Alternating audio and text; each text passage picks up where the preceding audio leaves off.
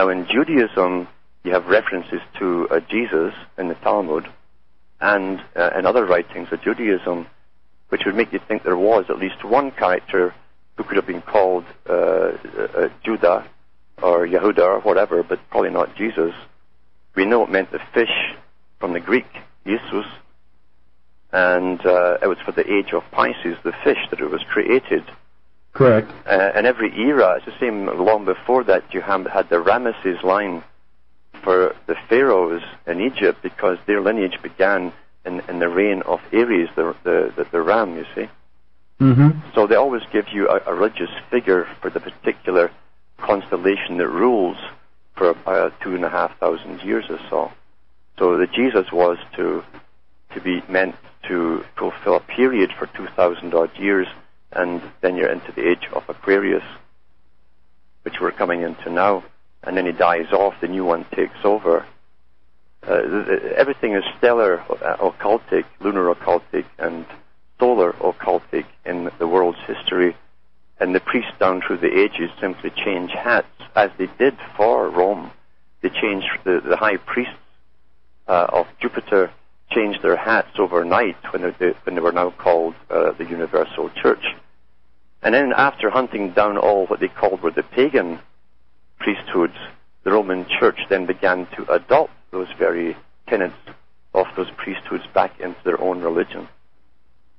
And so we have that battle between Constantine and the Gnostics saying that Jesus was a mythical figure, and then we have Constantine's new religion, who is going to the Roman Catholic Church, who is going to say that Jesus was an actual man. Now, he is translated in the Bible as an actual man. How did that come about? What is I guess what I'm getting at is, let's deal with the firm Bible believers and then firm believers of the Quran and move on. But what would be your answer to a Bible believer who says this is really the only way to God? The words in this Bible have been written by God, and as they're written, they should be read and believed, and this is the way to heaven. What is your thoughts?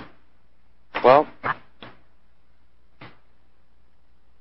in a sense, they're right, in that very clever people put the Bible together, giving you the simple rules that would give you a really workable society if everyone followed the rules, including those who lead your countries, you see. Mm-hmm. But never in any age have the rulers in this system followed the religion they make the people adopt. We know that by history itself. The leaders have never followed the same rules as the public. So yeah, it would be workable for the people if everyone did adopt and follow simple rules. But however, these religions they're very Hegelian, because there's always a truth contained within. There's a falsehood as well contained within, but the truth is that they're supposed to be stepping stones to much higher truths. They're not meant to stay static and become dogmatic as a religion. They're supposed to progress onwards and upwards and carry the person who is truly seeking into a higher realm of understanding towards a creator. If you notice that the main deity of Yahweh for the Hebrew, Old Hebrew, is very much of a human character, very much of a human God, with his failings, his anger, his temper, his favoritism. He can also change his mind when he wants to and kill you if he has a sudden rage. So it's really a projection of a human Oriental type despotic king that you would find in the Middle East at that period. It was something that people could understand. The Greeks now talked about the Demiurgos. The Demiurgos is the base god at the low level of godhood, claiming there's 4 levels, and that the base god is in charge of the world. He is the lord of the world. And he, because the people are base, has very stringent patriarchal type rules to make their system work. He's unforgiving. He puts you off guard. You're never sure if he likes you or dislikes you. However, he's not supposedly the only one. He's one level. So he's a Demiurgos, and Jehovah fits that level perfectly well. If you notice, for instance, the story of Jacob. Jacob cheats his brother out of the birthright and the blessing by pretending that he is the brother, and he fools his own father, who's blind, or half blind. Mm-hmm. So he lies, he cheats, and he steals the birthright, and disobeyed his father. He broke all the rules, and yet the God blessed him for being so crafty and cunning, and made him the father of Israel. Now that's how the mafia would work. Yeah.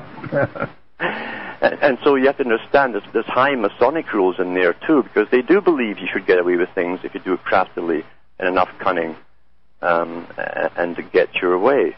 The rules of the high corrupt system is also contained in that Masonic Bible, the Old Testament, if you understand them.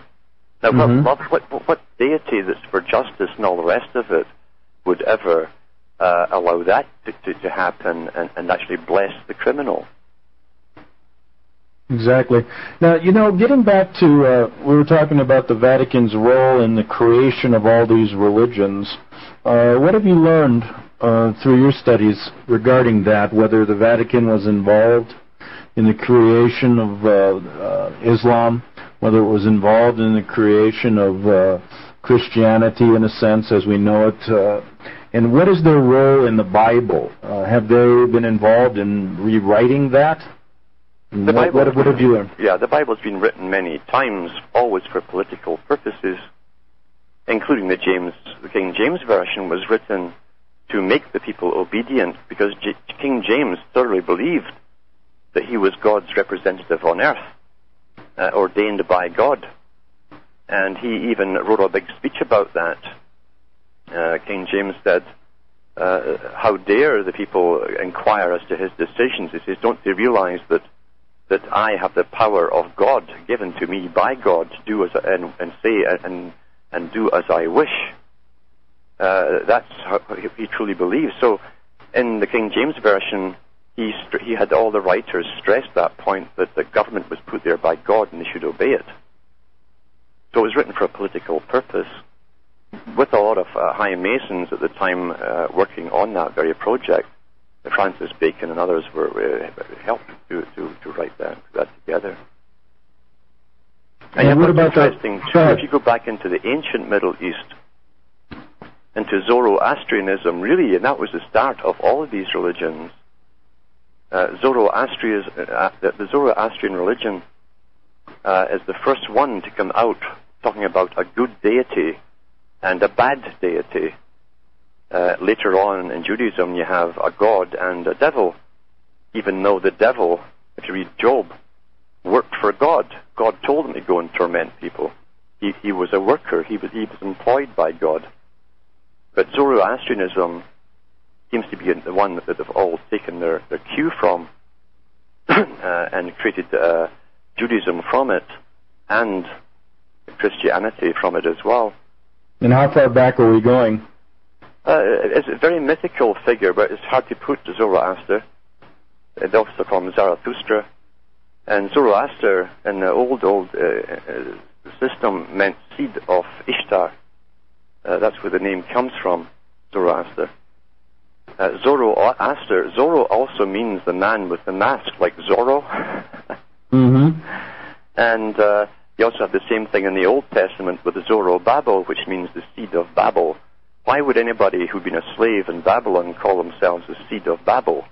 You're looking at coding in there for the wise to understand. And of course the profane are never taught the reasons, as they call them. You're looking at very clever people running a system down through the ages with an exoteric for the public, be it Judaism, Christianity, or Islam, but teaching a high esoteric tradition for the ones in the know at the top who laugh up their sleeves at the public all the time. Have you ever had a chance to see that video Zeitgeist that has been on the web? No, I've heard about it. I haven't seen it, though. All right, I wanted to get your thoughts about it. I recommend you take a look at it, because it goes back and talks about all of the astrological symbolisms that are contained in all the in all the different religions and how they relate to the zodiac. Regarding what we were talking about earlier, the age of Pisces, and coming on to the age of Aquarius. It's even in the New Testament if you understand what you're reading, because and I wrote that in the 3rd volume. I went through the whole zodiac a few years ago and explained what each one of them meant in the higher esoteric meaning, and you'll find that, even George Bush Sr. said everything is going to the heavenly divine plan. What he was referring to was the zodiac and what they mean, because the zodiac to them is a timetable. Each part of the zodiac is part of the system that must come into play at a particular time according to an old plan.